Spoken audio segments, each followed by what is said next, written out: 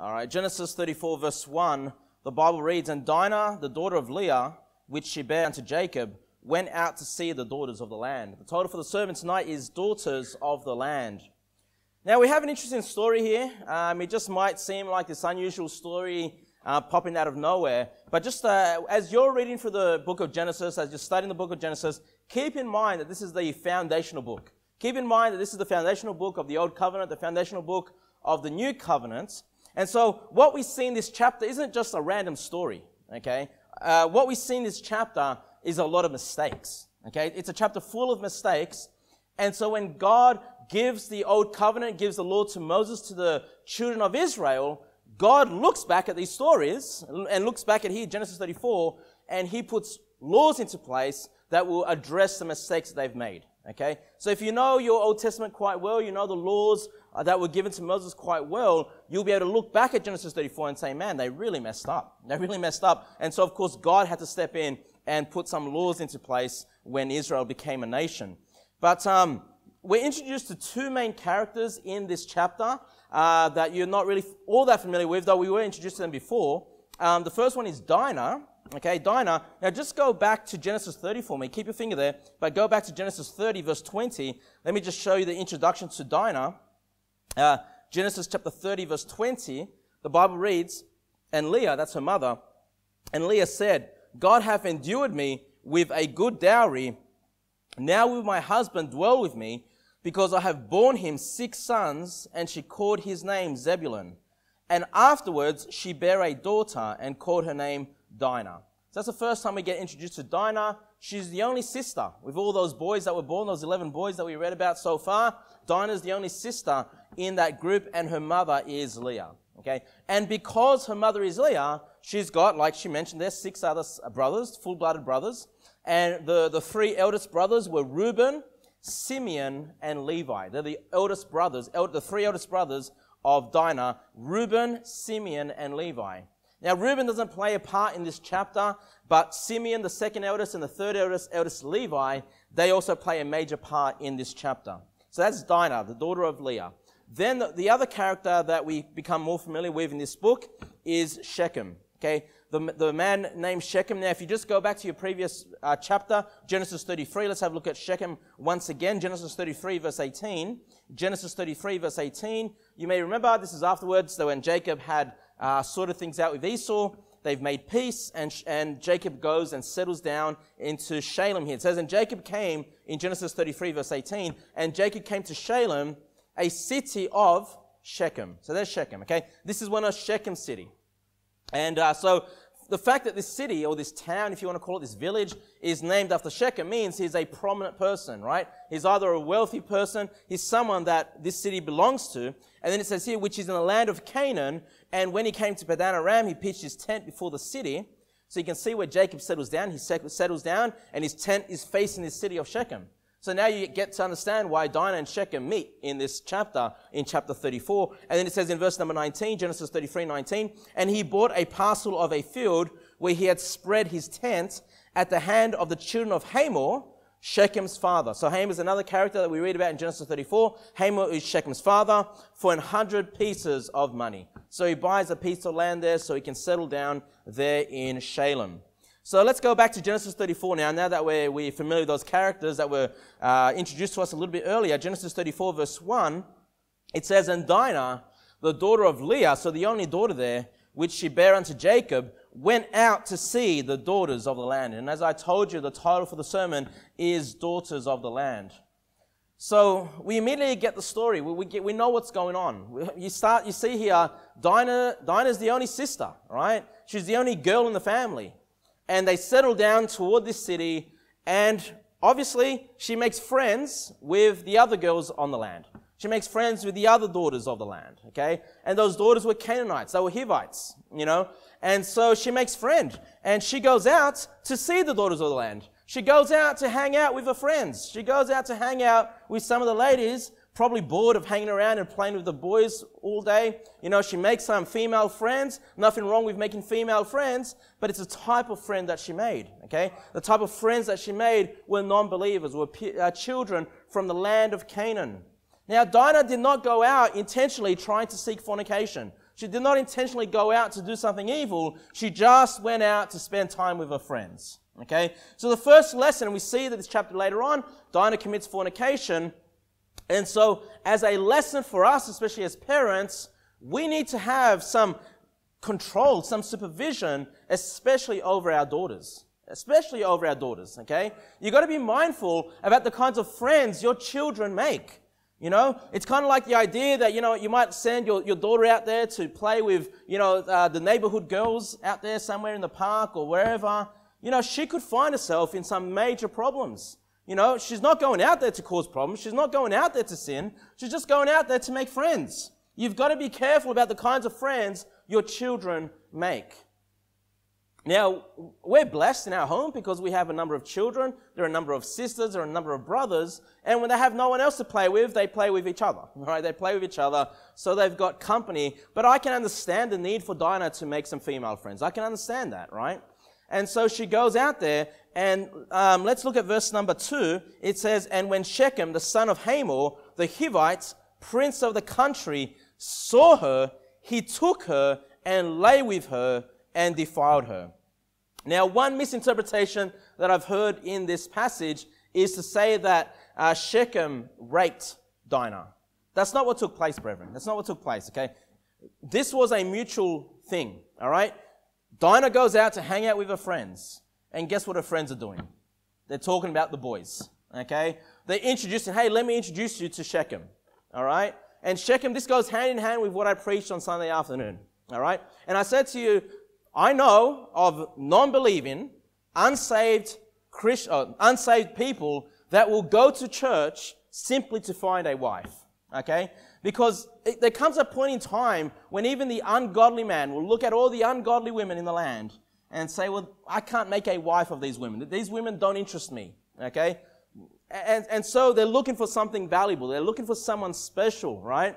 And they go to church thinking that they're going to find something different. And that's how it should be in church, right? If someone comes to church, they should see our children, they should see the singles, they could see, hey, there's something different about these people. These people are highly valued. And so Shechem sees a Dinah, right? A believer, a child of Jacob, and he goes, well, this is the girl that I want to choose, all right? And he takes her, and they commit fornication. The Bible says here, he defiled her and defiled her.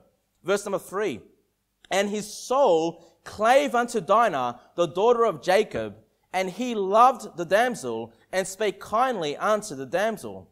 And Shechem spake unto his father Hamor, saying, Get me this damsel to wife." Okay? So you can see Shechem here, he's not, he loves Dinah, right? He's committed fornication. He finds love for her. He speaks to her kindly. She treats her well. And he goes to his father, please, can you go and make this woman my wife? And we see later on that his father listens to his son. He goes and speaks to Jacob and tries to sort out some marriage plans between these two.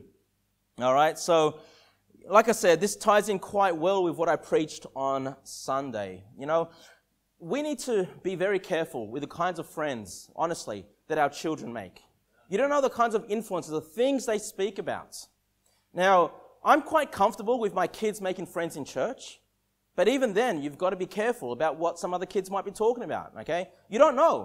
Parents have different standards with kids, right? And you might have certain standards with your kids that other kids in the church might have a different standard. And you've got to instruct your children, right? We don't want them to be recluse. We don't want them to be in a bubble. We don't want them to be lonely and just afraid of everybody and afraid of hearing anything. Look, our kids are going to grow up and they're going to be part of this world at some point. They need to know some of the dangers. They need to be made aware, but that awareness needs to come from the parents. You need to warn your children and even potential things that they may hear from other kids and tell them to not participate in that, okay? I've got a friend down in Sydney who has put his children in public school, and he doesn't want to. He knows the damage. He knows the bad influences that the school can have to his children, but he said to me, but I want my kids to make friends. Like, what other way can I have my kids make friends except for them to be in school and make friends? Are you sure they're the kind of friends you want your kids to be part of? Now look, I'm all for, kids being friendly. I'm all for kids playing with other kids.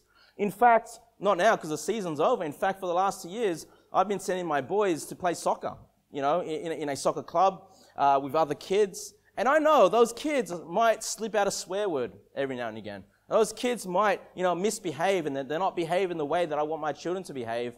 But the reason I allow them to be part of a situation like that is because it's a controlled, supervised arrangement, okay? It's not like they're going to find themselves with other kids all by themselves, okay, checking out the girls or anything like that, right? They go there, they've got an hour of training or whatever it is, they're there to train, they're there to kick a ball around, and then they go and play a game. I take them to the games, they play their games, they get their exercise, they get their fitness, we go home, okay? And, we're not participating in any kind of other activities. The kids are never outside of my sight, okay? Or if I trust the coach, I believe the coach will be coaching there.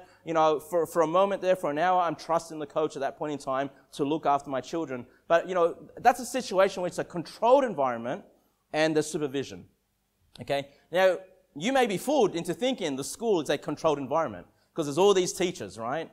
Yeah, but there's like one teacher for like 30 students. Okay, there's no way. I mean, I have 11 kids.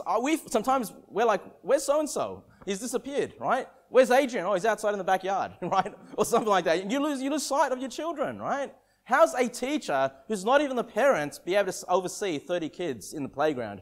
And that's the thing, it's not a controlled environment in the school, right? Yes, during the classes it's controlled, but between classes, during recess, during lunch, before school starts, after school starts, that's where you can get into really a lot of bad influences. You can get into a really bad place. And I can just reflect back in my schooling, right? The times that drugs were offered, the times that alcohol was offered, the times that dirty magazines, pornography, these things were shared around, Again, it's all friends, but hey, that's going and making friends with the daughters of the land or the sons of the land. So we've got to be careful with our children. I'm all for getting them out there. I don't believe children should be stuck in home doing nothing. But try to find an environment where they're supervised. Find an environment where they will not be left alone with other children of the land, okay? And let's look at verse number 5. Genesis chapter 34, verse 5. It says, "And Jacob heard that he had defiled Dinah his daughter. Now his sons were with his cattle in the field, and Jacob held his peace until they were come. And Hamor, the father of Shechem, went out unto Jacob to commune with him." Now, while this is going on, Dinah is still in the house with Hamor and Shechem. She's still over there, okay? She didn't come back to her father. You'll see this later on. Verse number 7, "And the sons of Jacob came out of the field when they heard it, and the men were grieved, and they were very wroth." What do we find here? When the brothers find out that their sister has been defiled, they're grieved. They have sorrow. They have wrath. They have anger, okay? And that's how it ought to be. The sin of fornication is a wicked sin. It is a wicked sin, brethren. And we live in an environment, society, where people are encouraged to commit fornication. Hey, don't get married. Don't rush into marriage. Go live together for a while. Just see how it is. See how it works out. Before you get married, try before you buy. That's a wicked sin. That's a wicked way of living your life, brethren. And this is why God has given us marriage. God has given us marriage because this is the right place to express those feelings between a man and a woman, okay? Fornication in the Bible is exceedingly sinful. And look how it ended there in verse number 7. "Which thing ought not to be done." And children, young people, singles, I'm telling you, fornication is something which ought not to be done. Okay? Ought not to be done in your lives. Keep yourselves pure. Keep yourselves from being defiled. And notice that the Bible did claim there in verse number 2. Look at verse number 2 again. "And when Shechem the son of Hamor, the Hivite, prince of the country, saw her, he took her and lay with her and defiled her." Look at verse number 5. "And Jacob heard that he had defiled Dinah, his daughter." You see, fornication is defiling your body. Okay? The word defile means unclean, impure, to pollute your own body. That's what fornication is. You commit fornication, you are unclean. You are polluting yourself. Okay? You are causing damage to your own body. Keep your finger there, please, and go to 1 Corinthians chapter 6. Go to 1 Corinthians chapter 6 for me. 1 Corinthians chapter 6, verse 18. 1 Corinthians chapter 6, verse 18. The Bible reads, "Flee fornication." Flee fornication. You know what that means? That means there's going to come a point in your time when you may be tempted to commit fornication. There can come a point in your time when you could make a conscious decision, I'm going to commit fornication. So the command is here, flee fornication. Get out of there. I say this over and over again as I preach on this topic. You need to physically remove yourself. Okay? You can't think, well, I'm just mentally strong enough. I'm spiritually strong enough to hang around here, with the temptation of fornication, and I won't give in. You will give in. This is why the Bible says, flee it. Get yourself physically out of that situation. Flee fornication. Look at this. Every sin that a man doeth is without the body, but he that committeth fornication sinneth against his own body. You can sin against yourself by committing fornication. This is why the Bible calls it defilement. Defiling, making yourself impure, making yourself polluted. Look at verse number 19. What? Know ye not that your body is a temple of the Holy Ghost which is in you, which ye have of God, and ye are not your own, the Bible says. Why should you not commit fornication? Number one, because it's a sin. Number two is because your body, if you're saved, does not belong to you anymore, brethren. It belongs to God. It's been purchased by God. Okay? And you are a temple. A temple is a sanctuary, a place that is meant to be sanctified, a place where God can dwell and reside in you. Okay? And when you're taking your body that it belongs to God and committing fornication, you're defiling that temple as well. Okay? You're grieving the Holy Ghost. You're upsetting God because that's where He wants to reside, in your body. Verse number 20. For ye are bought with a price. Therefore glorify God in your body and in your spirit, which are God's. How do I glorify God in my body? Flee fornication. Keep yourself pure until marriage. Okay? The Bible taught us there in verse number 20, for ye are bought with a price. What's that price? The blood of Jesus Christ. The life of Christ. Okay? His sacrifice. And if you're ever tempted to commit fornication, just remember at that point that Jesus died for me. Jesus died to redeem me, to purchase me. Okay? That will help you overcome that sin and then get yourself out of there. Flee. Get out of that situation. Please go to chapter 5 now, 1 Corinthians chapter 5, and I'll read some other passages to you. The Bible says in 1 Thessalonians 4:3, for this is the will of God. What is the will of God for my life? For this is the will of God, even your sanctification, that ye should abstain from fornication. Abstain, don't do it, from fornication. Say, what's God's will in my life? Don't fornicate. Hey, let's start there, yeah? Let's start there and then figure out later on what God will is for you, young people, single people. Verse number 4, that every one of you should know how to possess his vessel in sanctification and honor, not in the lust of concupiscence, even as the Gentiles which know not God. The Bible is saying here that the Gentiles, non-believers, they are given into lust. They are given into fornication. And I'll just read to you quickly, Ephesians 5:1 says, but be ye therefore followers of God as dear children, and walk in love, as Christ also have loved us, and have given himself for us, an offering and a sacrifice to God for a sweet-smelling savor. Okay, that's to remember, right? That's the price that was used to purchase your body. But then it says this, but fornication and all uncleanness or covetousness, let it not be once named among you, as becometh saints. Okay? Let it not be once named among you. Don't let it happen, brethren. It's going to hurt your reputation if you give in to that temptation. And it's going to make you weaker. It's going to make you weaker in that sin. If you commit fornication, the next time you're tempted, you're more likely to give in to that temptation once again. You're more likely to commit that sin once again.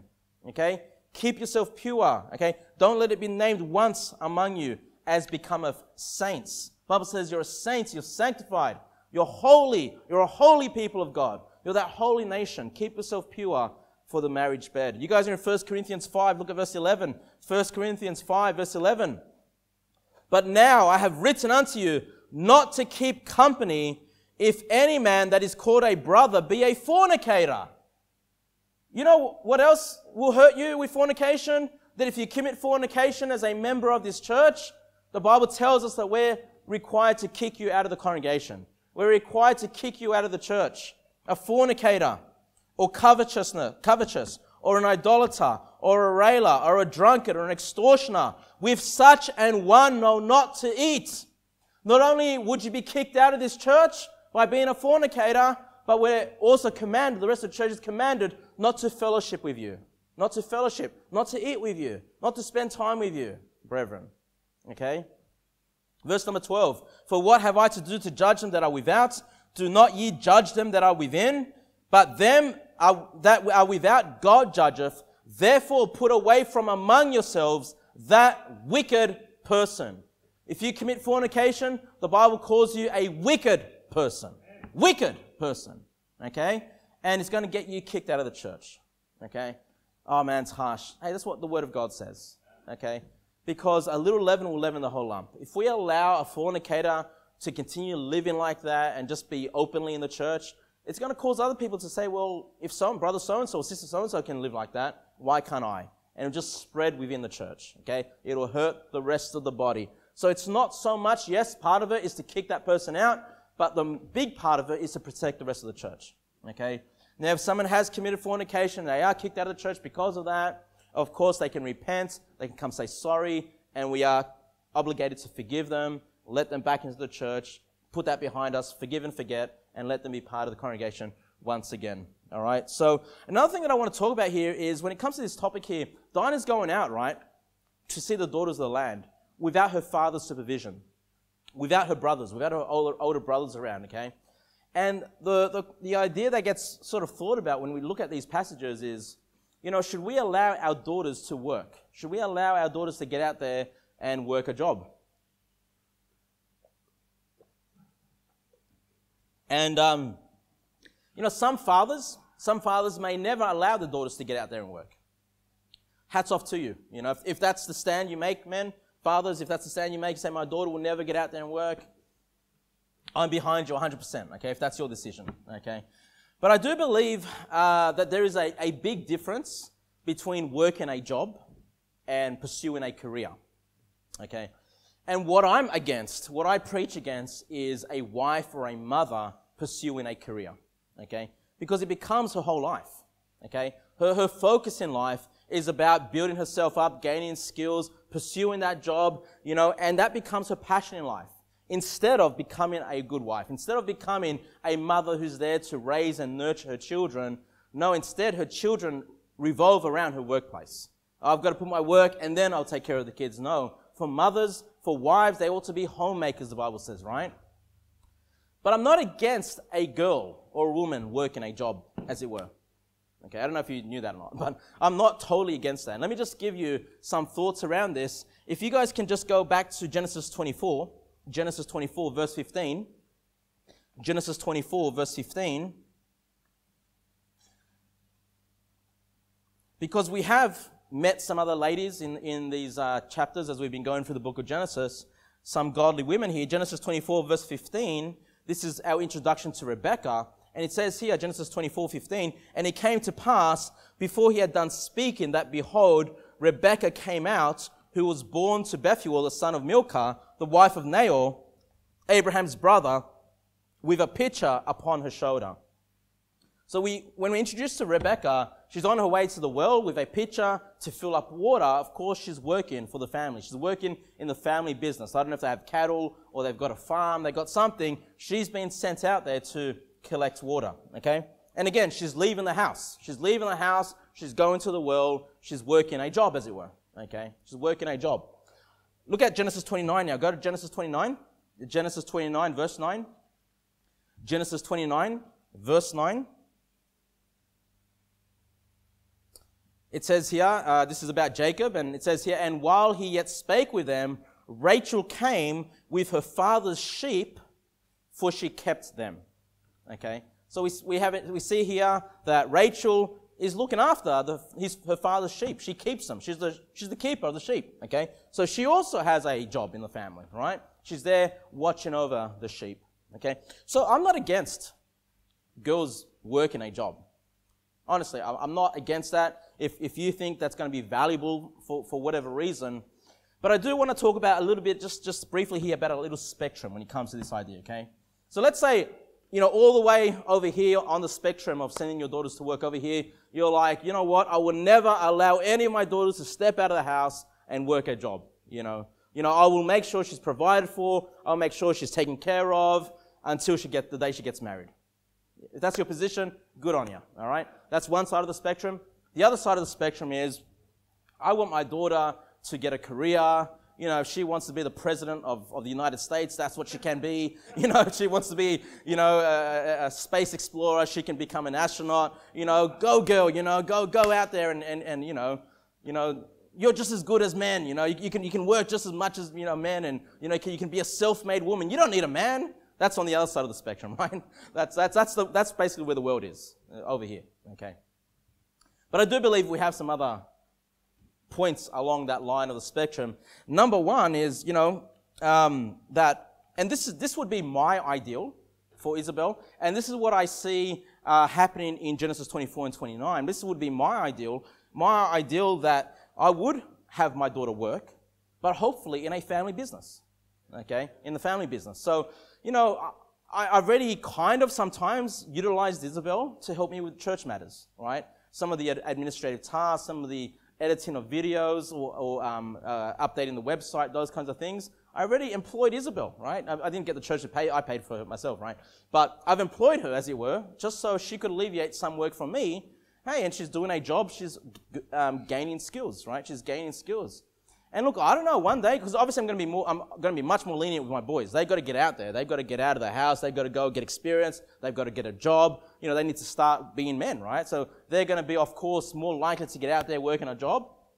And I would like to think, I don't know if this will happen, but I would like to think that potentially my boys might start businesses, and instead of worrying about the money and worrying about, you know, money coming in, money going out, handling the emails, taking the phone calls, I'm hoping my boys say, hey, Isabel or Liliana, hey, why don't you work for me? Why don't you take the calls so I can get out there and work? You know, why don't you arrange my schedule? You know, work out my customers, work out my clients, whatever. You know, and so Isabel or the girls might take on some type of administrative task. That would be my ideal scenario. Like, that's what I would love, you know, for my daughters to gain skills. You say, well, what would that profit them? Well, when they get married and have kids, you know, they've already learned how to be an organizer. They've already learned how to manage different tasks, to you know, manage different things, and they can now apply that when they get married to the family, right? I mean, having a family is a lot of work, you know, doing a lot of things. Cleaning, cooking, looking after the kids, teaching them, you know, all of the above, whatever else there is, disciplining the kids. There's a lot to do. And so she gained, that's where I would like to be. But I also recognize that, you know, there can come a situation where you may not have that family business, all right? Not everybody's capable, not everybody's able to have that family business. So the next thought would be, well, what about if I send my daughter to work elsewhere, but under strict supervision, right? Under a supervisor that I can trust. I would be okay. I personally would be okay with that as well. If I can say she's going to that place to work, okay, before she gets married, and then when she gets married, of course, she needs to be a mother and wife and all that. But she can get out there, and I know she'll be supervised. I can trust this individual that will oversee this business, and she can go and work there. I personally would probably be willing to do that. But it'd be a case-by-case scenario. Okay, it'd be honestly a case-by-case scenario. Because, like, I wouldn't put my daughter in McDonald's. All right? I'm just telling you the truth. I just wouldn't put my kids in McDonald's. Say, why? It's a controlled situation, right? They're cooking hamburgers, whatever, and there's a supervisor, there's a manager. Yeah, but the manager's like an 18-year-old, you know, snot-faced teen or whatever, right? I mean, McDonald's has many, many managers, and they're all very, very young, right? Because, I mean, there's many stores, and they don't necessarily have the best managers. They just get the one that knows the job the best, and they give them the managerial job. You know, that's not someone that I can trust with my daughter. Let's put it that way. And, you know, I'm sure we've all had friends or even family members that have worked at Macca's, and the stories they tell you, right? I mean, the kids get up to no good, right? When things are quiet, when there's nothing to do. I mean, it's just like putting them in school, putting them in somewhere worldly. They're going to be hearing things that they don't want to hear. They're going to be hearing dirty jokes. They're going to be mucking around. They might even muck around with the food. You know, you probably don't want to eat at Macca's, you know, that often. So that would not be a situation that I feel comfortable in. I wouldn't put my daughter into that situation. Hey, but if there's someone that's running a business and I know they're going to look after my daughter and I can trust, yes, I'm taking a bit of a risk there. Okay, just as much as these ladies are taking a risk to go to the well on their own, I know I'm taking some element of risk, but I might be willing to do that based on a case-by-case scenario. Okay, so and of course, further down here is you're putting them under, you know, not to pursue a career, but you just put them under any supervision. I wouldn't do that. You know, I've got to make sure that the person my daughter is under, I can at least trust. Okay, So that might be someone else in my church, someone else that has a good business, they run a business. I might be willing to allow them to work in that environment. I don't know, okay? Again, these things will be case-by-case scenario.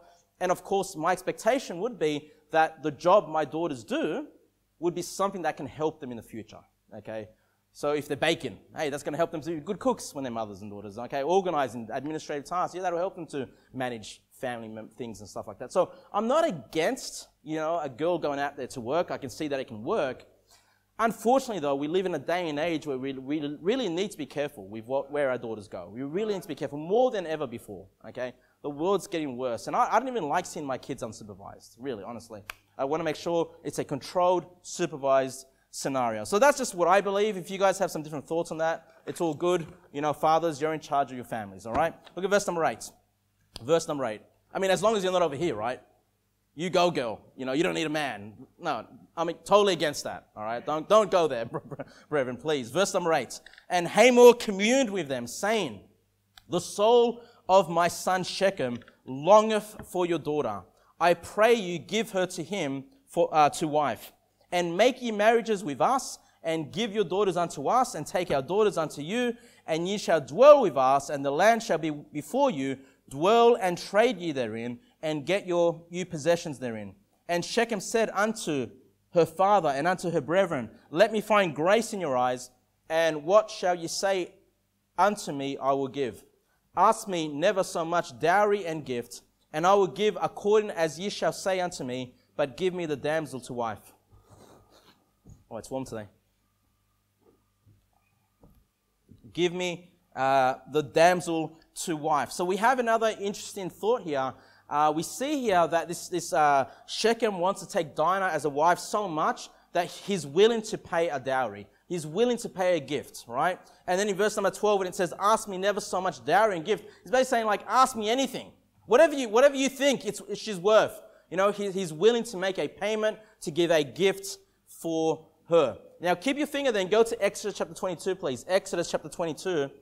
And so we see that what Shechem is offering here, we see that it's actually a right thing to do, okay? Now, he had committed fornication, which was wrong, okay? But now that has happened, the right thing for him to do is to take this woman as a wife, okay? And to pay a dowry. So when you go to Exodus 22, verse 16, Exodus 22, verse 16, like I said to you, when God gives Moses the laws, he has to address these things, right?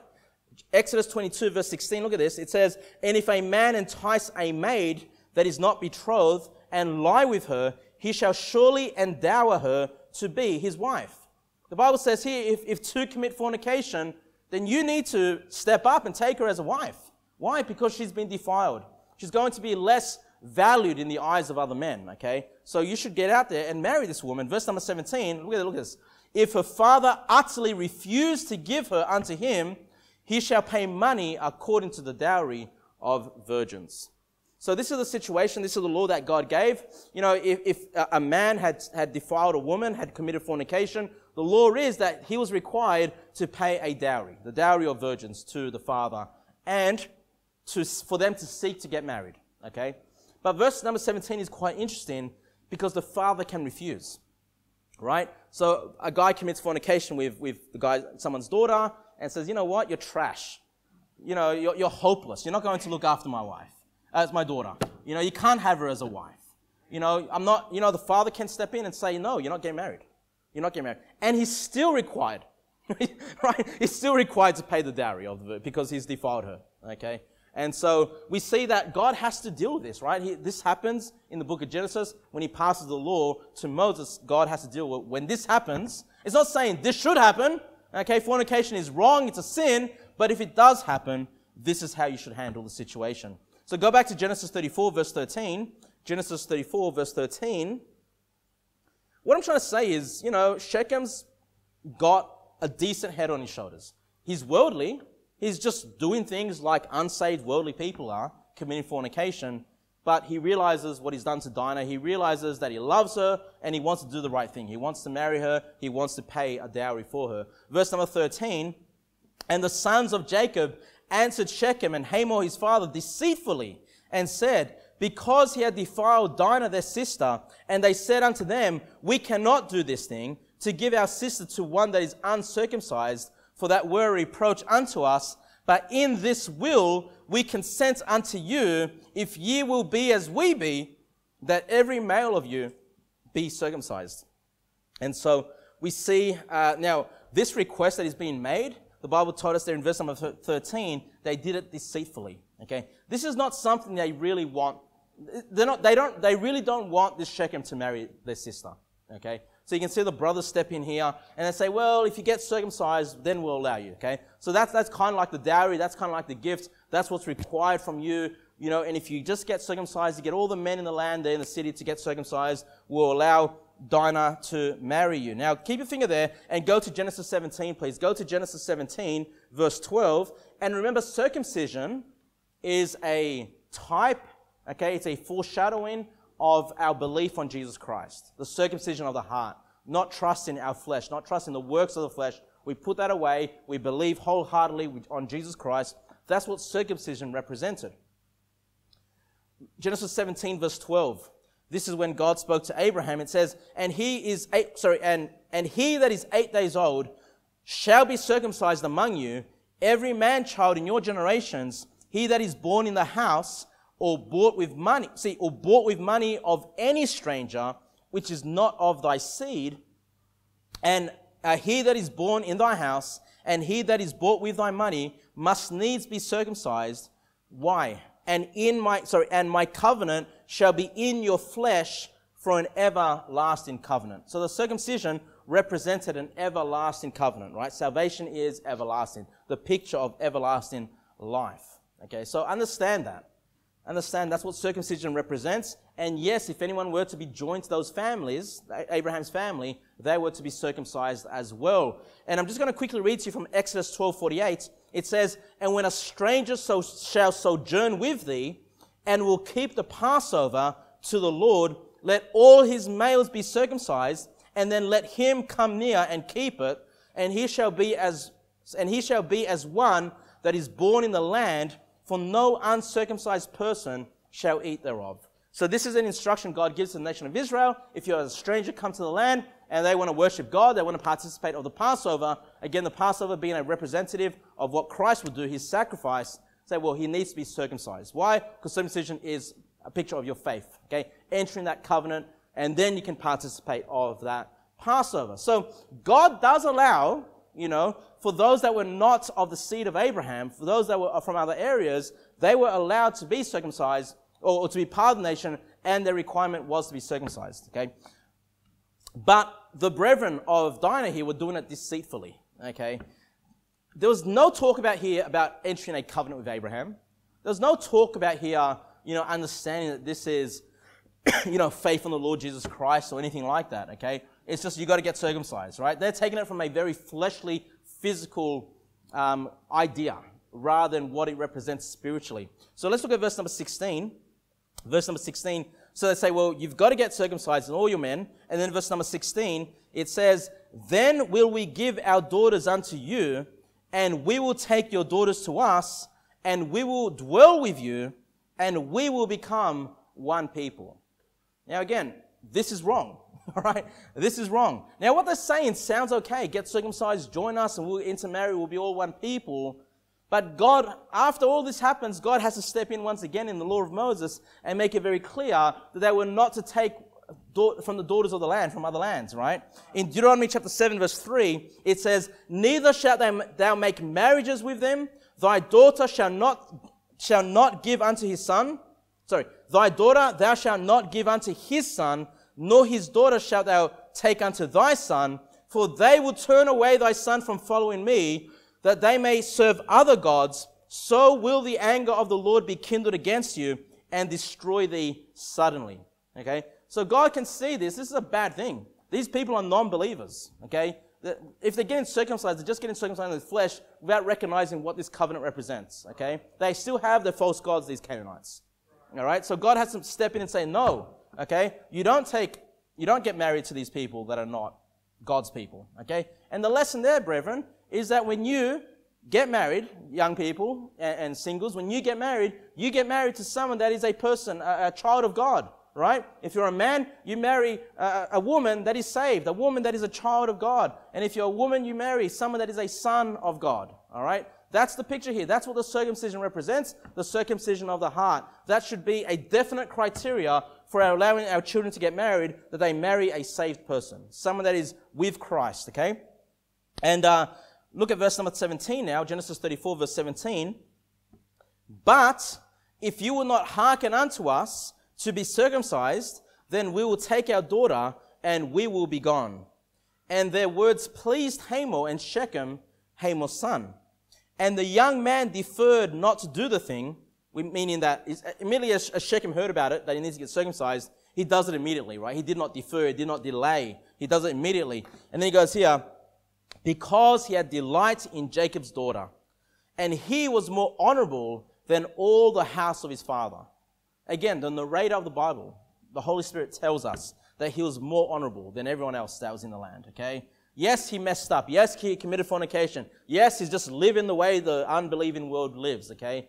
But he does love Dinah, okay? And he does want to comply with the demands. He does want to take her as his wife. And this is why the Bible says that he's honorable, okay? Verse number 20. And Hamor and Shechem, his son, came unto the gate of their city and communed with the men of their city, saying, so they're going to convince the men of the city to get circumcised, okay? And this gives us an insight to the unsaved world, okay?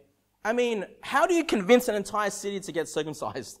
I mean, this is only going to profit Shechem, as it were, to take this wife, okay? How do you convince people to do such a drastic thing, you know? And this is what they say to them, and this gives us an insight, and honestly, this is how the world thinks. This is what the world has as goals for their life. Verse number 21. These men are peaceable with us. Therefore, let them dwell in the land and trade therein. For the land, behold, it is large enough for them. Now look at this. Let us take their daughters to us for wives, and let us give them our daughters. Only herein will the men consent unto us for to dwell with us, to be one people, if every male among us be circumcised, as they are circumcised. Now look at this. Shall not their cattle and their substance and every beast of theirs be ours? Only let us consent unto them, and they will dwell with us. And unto Hamor and unto Shechem his son hearkened all that went out of the gates of his city. And every male was circumcised, all that went out of the gates of his city. This gives us an insight to the world, to the unsaved world, okay? What's going to convince them? What's going to get them to get circumcised? Hey, they've got daughters. Women, number one. And guess what? They have possessions. Okay, what did they say there in verse number 23? Shall not their cattle and their substance and every beast of theirs be ours? Listen, this is what the unsaved world is looking for. You know, the men, they're looking just for women, and they're looking for riches. They're looking for possessions. That's what drives their lives, brethren. You know, as believers, that should be our goal in life, right? Our goal, yes, is to find a wife, okay? Yes, it is to find a wife, but our goal when it comes to riches and possessions is to lay them up in heaven, okay? What should be driving us is serving Christ, serving God, being thankful for what He's done, winning souls, doing the work that God has left us to do, being in church, growing in knowledge. That's what should be driving us, to have a godly family, to make sure our kids remain pure, remain undefiled physically and mentally, so they can go to the marriage bed undefiled. These are things that should be driving us. But the world, women and possessions, money, riches, that's what they're after. You know, vanity, you know, things that are vanity. But that just gives us an interesting insight. And they agree, yeah, all right, we'll get circumcised then. Right, it's a good deal for us, so they get circumcised. Verse number 25, and it came to pass on the third day, when they were sore, okay, they all get circumcised, they cut off the flesh, they're feeling bad about it, they're feeling sore, that two of the sons of Jacob, Simeon and Levi. Now remember, this is Simeon, the second eldest, and Levi, the third eldest of Dinah's brothers. Obviously, they're cut that their sister has been defiled. And so they were deceitful. They take advantage of the situation that these guys have been circumcised. They've been sore. Dinah's brother, each took man his sword and came unto the city boldly and slew all the males. Think about that, brethren. They all died. Verse number 26. And they slew Hamor and Shechem his son with the edge of the sword, and took Dinah out of Shechem's house and went out. So they killed Hamor and Shechem. Okay. Now what Shechem had done, committing fornication, yes, was a wicked sin. It was a wicked sin. Okay. And it should bring someone to anger. All right. It should bring someone sorrow when someone is defiled like that. Okay. But it's not a sin worthy of death. It's not a sin worthy of death. Okay. If you guys can keep your finger there and go to Deuteronomy chapter 22, please. Deuteronomy chapter 22.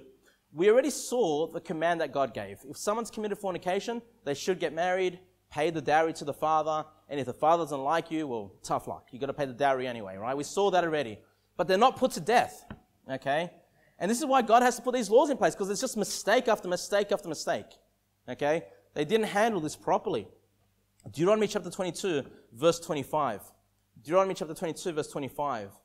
This is when, we're about to read, this is when the death penalty applies. Okay? Deuteronomy chapter 22, verse 25. It says, "But if a man find a betrothed damsel in the field, and the man force her and lie with her, then the man only that lay with her shall die." This is rape. Okay, this is rape. If a man goes and rapes a woman, forces her, okay, she's unable, because obviously the man is stronger, unable to stop him, then he's put to death. Okay, verse 26. "And unto the damsel thou shalt do nothing. There is in the damsel no sin worthy of death. For as when a man riseth against his neighbor and slayeth him, even so is this matter." All right, so you know what the law of our land should be? A rapist, death penalty. Okay, that should be the law of the land. That's going to clean things up. Okay, it's going to clean things up.